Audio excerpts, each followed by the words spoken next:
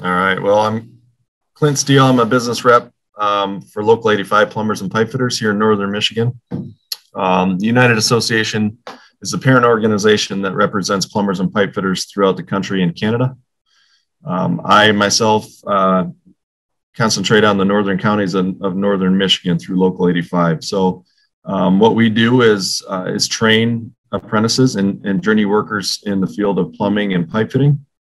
We also have an apprenticeship that concentrates more on the HVAC, heating, ventilation, air conditioning side of our industry. So we typically do a 5-year apprenticeship program here, right here in Northern Michigan in Traverse City for the plumbers and pipe fitters, starting out at about $17 an hour for a brand new apprentice. And working our way, you'd work your way through a 5-year program. The way it's structured is a 5% wage increase every 6 months until you turn out of the program. In a typical base rate or hourly rate for a plumber or pipe fitter in Northern Michigan right now is about $35 to $40 an hour, plus benefits. So if you're interested in the skilled trades, if you're interested in working with your hands in construction, if you like being outside and not in an office setting, it's typically a very good career path for you to pursue or to look into for sure. Mm-hmm. And those benefits start right away when they start their apprenticeship program, correct? Correct. Yeah, the benefits start day one.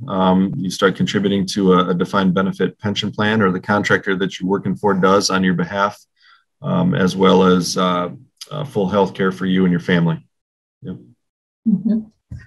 Yep. Yeah, one of the best parts about the apprenticeship training is that it's a true apprenticeship accredited by the Department of Labor, meaning that it's of no cost to an apprentice. So at the end of your 5 years, you'd have zero debt or zero student loans that you'd be responsible for.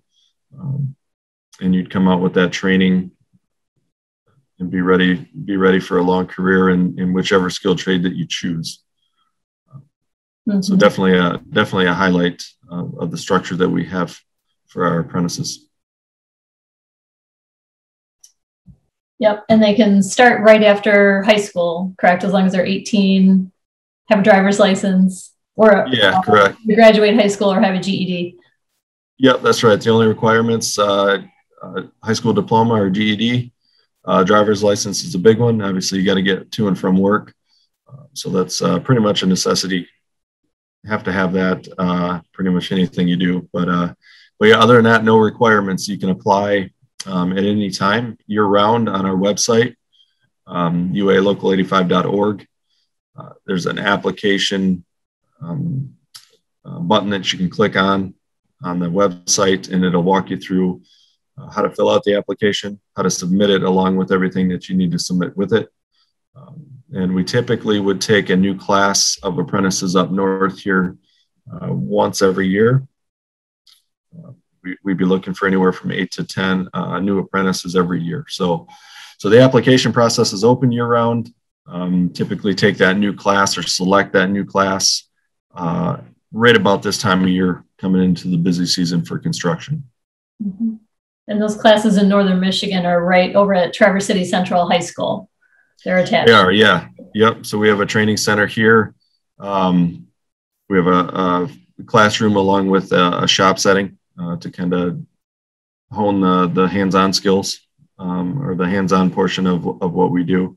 But yeah, it's right here in Traverse City, right at Central High School, along with a lot of the other skilled trades in the area.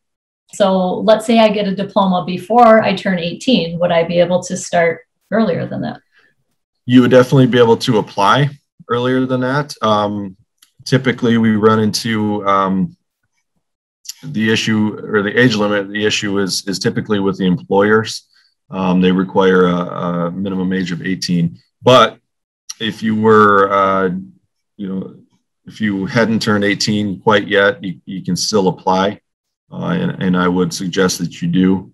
The typical process to get rolling in the apprenticeship takes a little bit of time. So chances are by that time you would be able to, or you would, hit the age limit of 18. So. Clint, are there any ways for kids who are interested, like even at this age, to go job shadow? Or so I know it's a work site, so there's safety, issues that may come into play, but yeah, we've done some similar things to that in the past. Like you say, the tricky part is liability, bringing anybody that's not safety trained onto a job site. But what we've done in the past is during our apprenticeship training, here at our training center, we could bring classes through or groups of students through to kind of see what we do in the training, which for the most part is what we do on the job site. So we've done that in the past. It's pretty popular from the students who have had interest in doing it. They do learn a lot, and they get to see in person kind of what you'd be doing on a job site. What would you say is your favorite part of the job, Clint, and what would you say is the most challenging part of being a plumber out working, plumber pipe fitter? Yeah, my favorite part, the people that I've worked with or are working with currently, they're all in it for the same reasons that I am. We like to do it. We like to work hands-on, and being outside in the summertime, working construction. It's hard to beat that, especially when it's nice out. In the wintertime, it can get a little hairy, but, outside of that, it's the setting changes. I'm not working on one job, for 30 years. I'm moving from job to job. So the scenery changes, the people change, the challenges change. So my opinion on the biggest challenge in plumbing and pipe fitting, and probably across the construction industry, would be the physical aspect of it. It does require some physical lifting in cases, and being able to navigate through some tight areas occasionally, and that can present a challenge, and has that most of our contractors and our members have learned to deal with. But that'd probably be the biggest challenge, and something to understand if you're getting into any part of physical construction or the physical part of construction, for sure. That's interesting to see a building come together. You're working alongside all the other crafts, not just other plumbers and pipe fitters, but electricians, sheet metal workers, masons. You really get to see the building come together, and you could be working outside,